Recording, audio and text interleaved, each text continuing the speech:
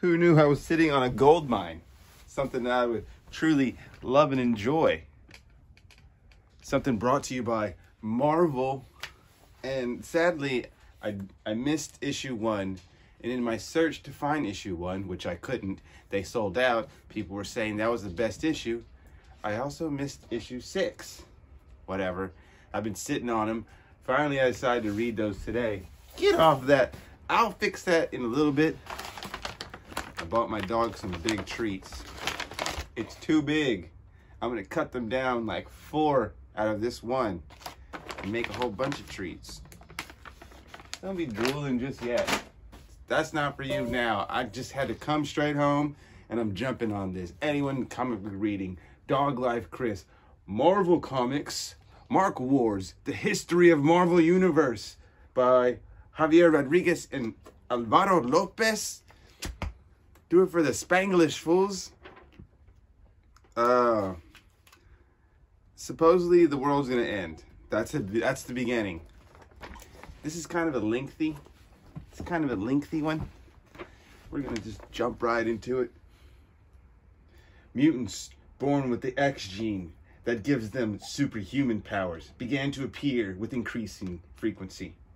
2 mutants, an Australian pro-cognitive named Irene Adler, and the shape-shifting Raven Darkholme, embarked upon a quest for wealth and influence under the names Destiny and Mystique, the shapeshifter.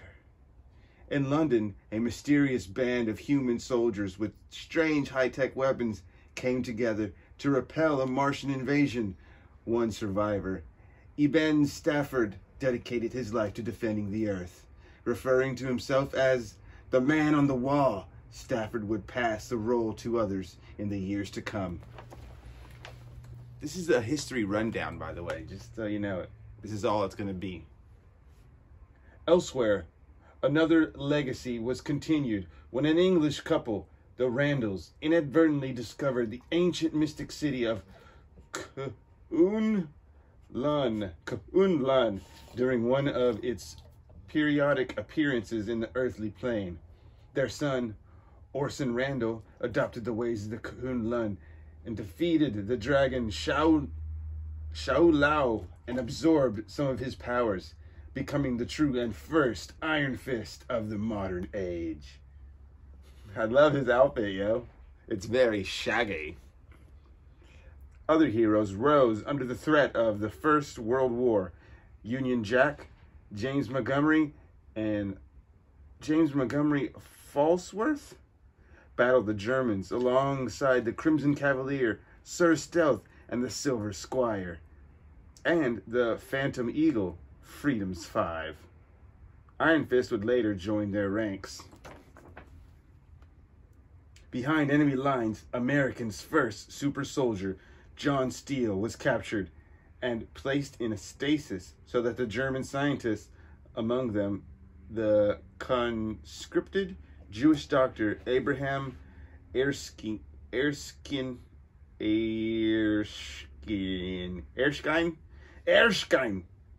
might study his incredible physical powers. Prowess. Not powers, but prowess. A chance meeting between the sea captains, Leonard Mackenzie, and the Princess Fen of the Atlantis led to a romantic marriage, and the birth of the human hybrid Atlantean child named Namor. Who is Namor? Just wait, we'll see. On the Lower East Side of New York, a sickly child named Steve Rogers was born on Independence Day, a date foreshadowing the journey upon which his innate courage and hatred of bullies would later take him. Vampire Deacon Frost feasted on the pregnant woman, infusing her child with the enzyme that transformed Eric Brooks into the half-man, half-vampire Blade. I like how they added Deacon Frost and Blade in there. That's pretty nice. Inspired by the work of the Nathaniel Exus, geneticist Hubert Wyndham established a lab in Transia on Wandagore Mountain. A self-described visionary, Wyndham crowned himself the High Evolutionary, creating a new civilization by transforming animals into humans, a form he called New Men. Adventure and vigilantes continued to join the forces. Iron Fist led the short-lived Confederates of the Curious against the supernatural threats, while the East Coast-based Mystery Men battled conspiracy and mystic evil. That's crazy how they added the Mystery Men in there. Where's the Shoveler? Whatever. Is that the same Mystery Men with the Shoveler and the Sphincter? Probably not. In California, a thrill seeker called himself Dominic Fortune took aim against those who would imperil America. In New York, Dr. Tom Halloway's was inspired by the two-gun kid, now an elderly patient under his care, to take up the cause of the heroism as the angel. Everywhere, an undercurrent of heroism was smoldering. Soon, it would burst into a red-hot flame. Soon it would burst. In 1939, scientist Phineas Horton created the first artificial man.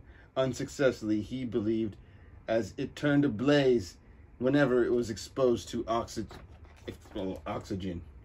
Eventually, Horton's android learned to control the fire generated by his android body and became known as the heroic Human Torch.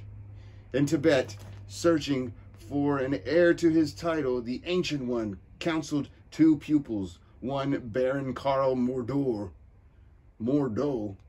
was unable to shed the darkness in his heart and would in time become one of Earth's most sinister sorcerers. The other, Anthony Ludgate, went on to use his evil magic to combat evil as Dr. Druid. I don't know both of those guys at all. We know the Human Torch, though. The temperamental Prince Namor, taught by his elders to distrust the surface dwellers and prepared to invade other cities, attempted a Renaissance mission in New York City, only to run aloof of paranoid and fear from those who would refer to him as the freakish Submariner. Namor, Submariner. Enraged, he attacked the city and was rebuffed by the Human Torch, the first meeting of the new breed of champions known as superheroes. Over time, the Torch was able to form a tenacious friendship with Namor and convince him to spare the surface world of his wrath, and their pact would not last very long. Not long after, however, the Torch found a true companion in the orphan, Tom Raymond, a child of Professor Horton's assistants through a combination of of mutated genetics and exposure to Horton's experiments. The boy, nicknamed Toro, could emulate the Torch's abilities. I've heard of that guy. I just don't remember. Hey, don't give me that lip. After this, I'm going to cut up your thing. Just chill. On September 1st, 1939, the German army invaded Poland, sparking World War III. Among his underlings, Führer Adolf Hitler relied particularly heavily on the merciless Johann Schmidt, whom Hitler himself had trained in the worst ways of the Nazis. Under the grotesque identity of the Red Skull, Schmidt began a reign of terror on all of Europe. Though not yet officially engaged in the war, the American military nonetheless sought to create a symbol of national strength. Dr. Erskine of Germany, who had defected to the U.S., spearheaded the Operation Rebirth, turning the fragile volunteer Steve Rogers into a superhuman fighting machine. He was assigned the codename Captain America. Rogers protected the home front alongside the orphan James Buchanan Bucky Barnes. Rogers battled the Nazi fifth columnist valiantly, but he yearned to take the fight to the front lines. In December 1941, that's 2 years later, he got his chance. The attack on Pearl Harbor spurred President FDR to declare Americans an official member of the Allied forces, and the country was at war. Dang it, I can't read. It's one thing about Marvel Comics, their font is so tiny. Is that just me? Am I just a hater? At the request, others such as the Wizard, Miss America, Spitfire, and the son of the original Union Jack gradually joined their ranks. Meanwhile, the home front was defended by an explosion of new patriotic, motivated crime fighters. Amongst them was Arcus Division, the Thin Man, Red Raven, Blue Diamond, and Jack Frost. I guess as you can see here, those guys. Spitfire, though, I know her. Uh-oh. 1, 2, 3. Elsewhere overseas, Sergeant Nick Fury and his illegal... Why did I say illegal? Elite band of soldiers, the Howling Commandos, become legends as they struck fear into the hearts of the Axis of power. Moving up and down the Western Front, the commandos liberated towns and concentration camps alike. Tragically, they never encountered the camp that held the young mutant. There's like dog hair in my nose. Ew. The young mutant Max Eisenhart. Who's that? 3, 2, 1. Who is that? He had freed the boy. Had they freed the boy, allowing him to channel his magnetic powers under their guidance, all of history might have taken a different turn.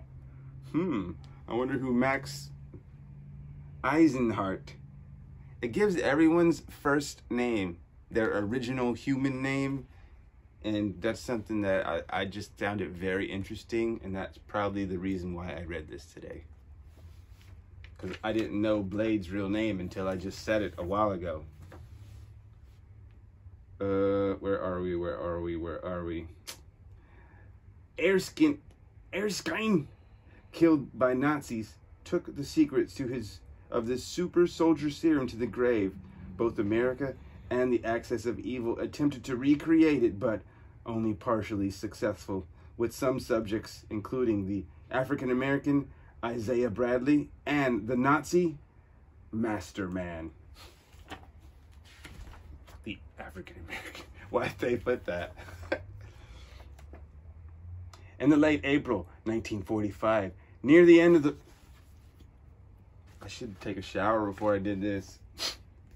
I had 10 dog walks today, so forgive my blowing of dog hair. Near the end of the World War II, Captain America and Bucky Barnes prevented Nazi officer Baron Heinrich Zemo from successfully using an explosive drone against the Allies. Triggered by Bucky before the plane could reach Allied shores, the bomb exploded, hurling both of them into the icy waters of the Northern Atlantic. The Soviet recovered Bucky, who was badly wounded, and he was missing memories. Steve Rogers, preserved in suspended animation by the super soldier serum, would remain lost for decades to come. Poor Bucky, he lost his arm. He was just a young boy. The tale of Bucky is just so sad. Bucky Barnes.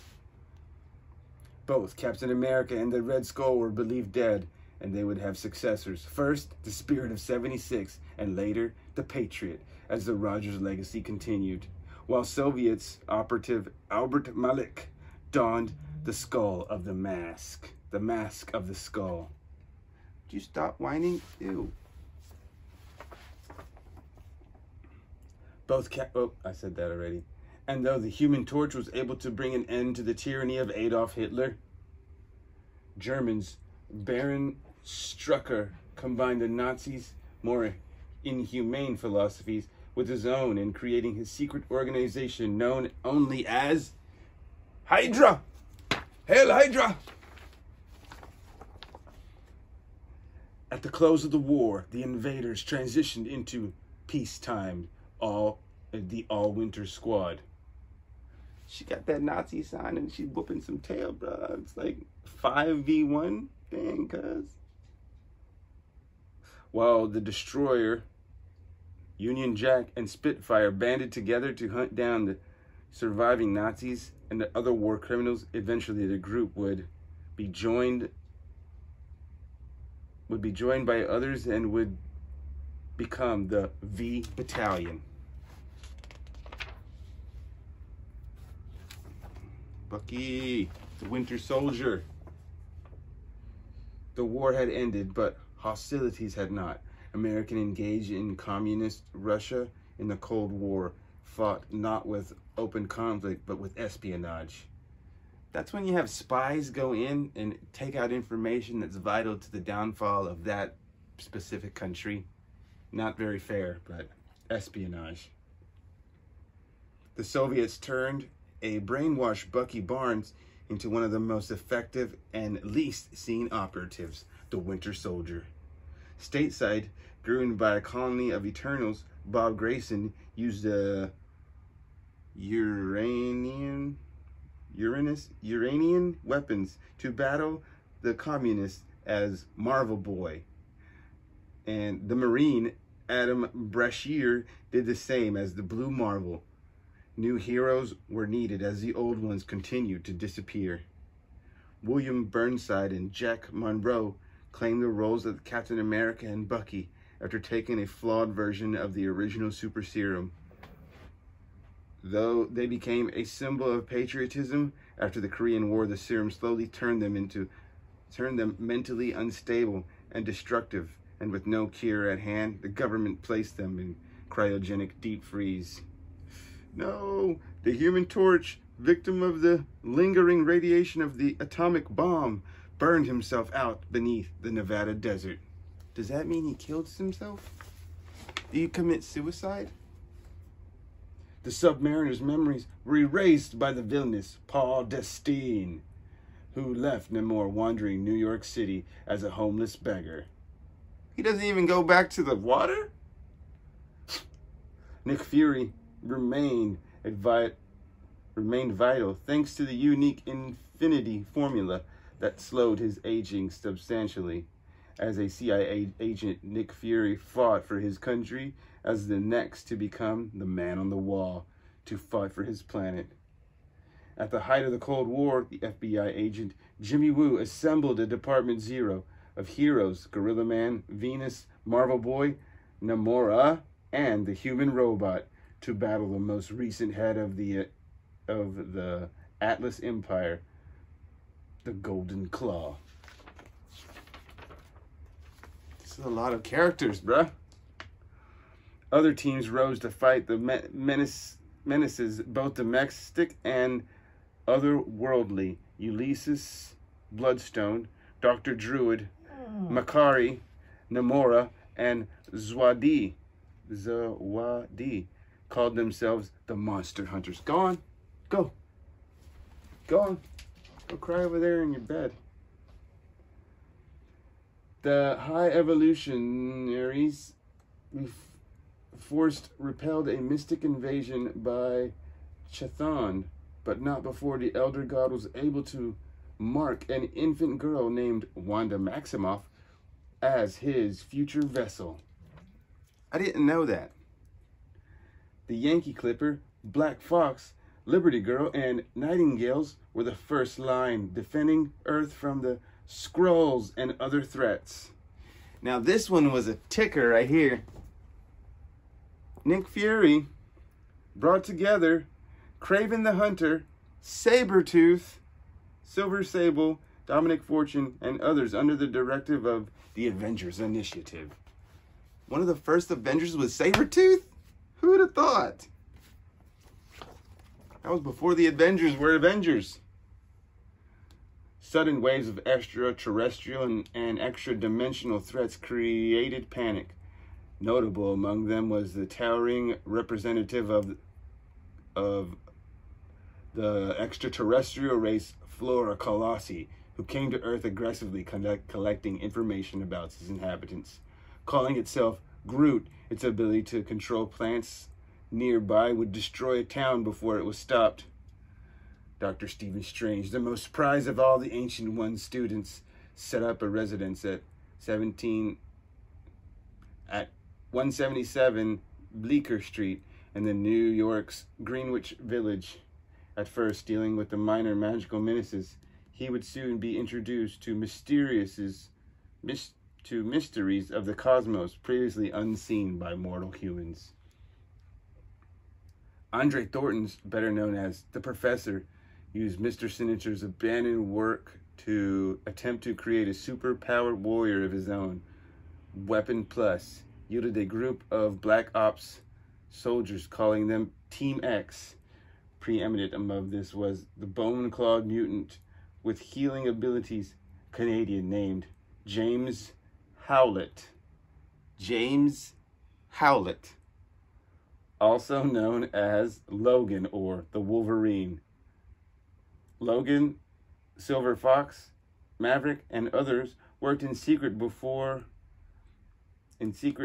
for the Weapons Plus program and for the CIA.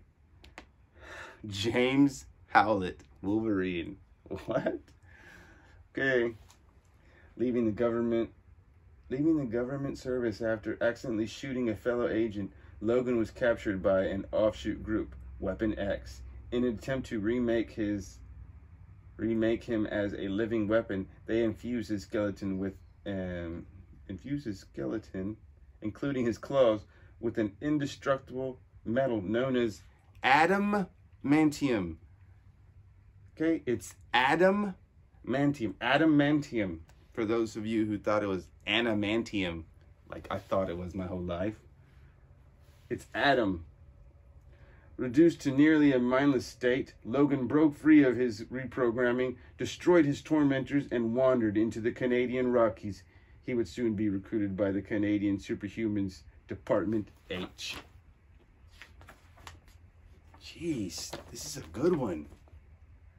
The second Red Skull engineered the fatal plane crash of two CIA operatives, Richard and Mary Parker. Shortly after, their child was born.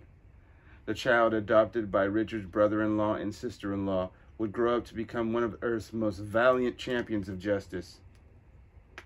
Is that Nick Fury? A United Nations affiliate group spurred the next incarnation of the Brotherhood of the Shield as a countermeasures against the rising evil of Hydra. Nick Fury was appointed the head of the Supreme Headquarters and International Espionage Law Enforcement Division, or SHIELD.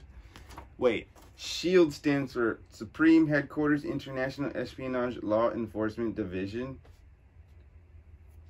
Wow. Who would have known? I didn't know that, what it stands for. Now you know.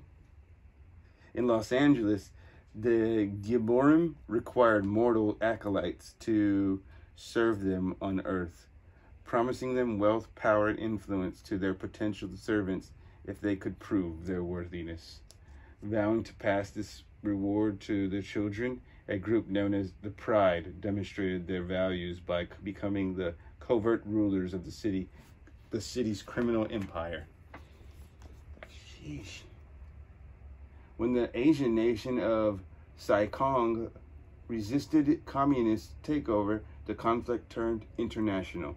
Nations both from the West and the East entered into the decade-long Saikong War, in time struggling to lay first claim to the Saikong's primary asset, a mysterious energy known only as the Dragon's Breath, around which cults and legends had grown. Asian crime boss Baron the Mandarin and Lady Lotus manipulated much of the conflict, as did the warlord Wang Chu. Ever heard of those guys? It was in Saikong that the Marines' James Rhodes, is that the War Machine, and Frank Castle, the Punisher. Army Air Force pilot Ben Grimm. Ben Grimm, is that the Thing? And military consultant Richard Reed, and then that's Mr. Fantastic. I don't know. I'm just thinking. I don't know these things. I'm just like throwing names out. And many others would later become key fighters in history, first fought in the service of their country. Odin, exasperated by Thor's arrogance, exiled him to Earth in the mortal guise of a disabled young medical student named Donald Blake. The memory of his true identity stripped from him. As Blake, Thor learned the values of humility and empathy as a healer and a surgeon. Donald Blake? Shut up, bro. That's not your name. No one's going to say that name ever. At State University in New York, 3 students, Richard Grimm, not to be confused with Ben Grimm, okay, and Reed's arrogant counterpart, Victor Von Doom, would meet the first time, unaware of how fate would soon entwine their lives. The stage was set for the age of heroes to come. To be continued. Actually, I have 3 and 4. I haven't read them, but man, whew. Anyone comic book reading? Dog Life Chris. We out this sucker. Get some knowledge, boys. Go to the comic book store.